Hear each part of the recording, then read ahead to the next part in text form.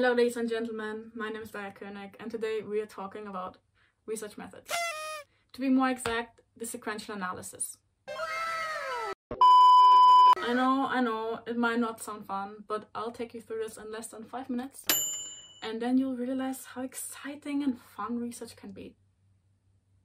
First of all, I'm going to introduce the method. What is sequential analysis? Second, we're going to talk about the work it's being used for, so where you can apply the method. Thirdly, the advantages and limitations of the method. And last but not least, key authors and texts that you can copy and reference from. FBI, open up! Just kidding, peeps. Always reference your sources. First of all, what is mixed research? Mixed methods are necessary to truly account for both the individual experiences and the systematic reality that continually recreate social stratification alongside multiple loci of oppression. Can you maybe repeat the middle and the beginning and the end? Bruh. In simple English, it basically means it's a research method that allows you to explore a problem in multiple ways. Ah, got it. There are about 44 documented mixed methods. But do not worry, John Creswell narrowed it down to 6 major ones. Shout out to you, John. We shall focus on the first 2 ones, the sequential explanatory and exploratory for the premises of this video. For both sequential explanatory and sequential exploratory, you take the best of both worlds, so meaning qualitative and quantitative research, into consideration at the same time. As the name already implies, it inherits succession, a sequence of 2 distinct phases within the same study. Let's look at sequential explanatory first. First step is to gather and analyze the numerical data, the quantitative aspect. The second step is the conducting of qualitative research to help elaborate the findings from the quantitative research.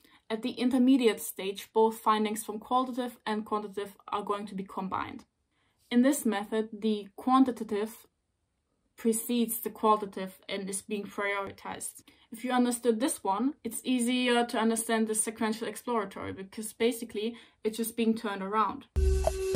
Because in sequential exploratory, the qualitative precedes the quantitative. As simple as that. Now that we covered this aspect, let's talk about where this method is being used for. Especially sequential explanatory research method is one of the most popular methods in researcher circles. Okay. Both research methods are especially useful when the researcher is interested in following up their, for example, quantitative data with qualitative results to clarify the findings from the former analysis. This approach is also worth considering if you want to create an overall more robust analysis. Some researchers argue that neither quantitative or qualitative data on their own are sufficient to deliver results on their own. So by combining them, you have more flavors to explore. It also helps to somewhat generalize qualitative data because it's usually less subject to be applied to a wider range. Also, this method comes in quite handy when designing or validating a new instrument. In research jargon, an instrument is a tool to obtain, measure and analyze data from subjects around the research topic. It is also good for exploring new phenomena. The advantages. As previously outlined, it gives a more robust analysis, a deeper insight into the problem. It also helps you to overcome limitations of one research design by combining them. The limitations. First of all, it's really time consuming. 2,000 years later. So if you choose this method, make sure to make some space in your calendar.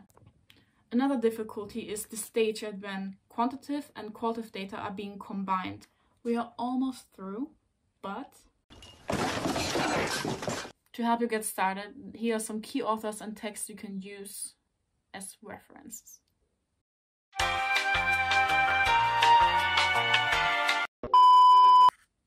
That's it, guys.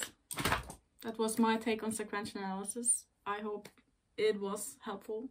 It was a pleasure for me, to say the least, and have fun doing your research. Anyways, bye bye.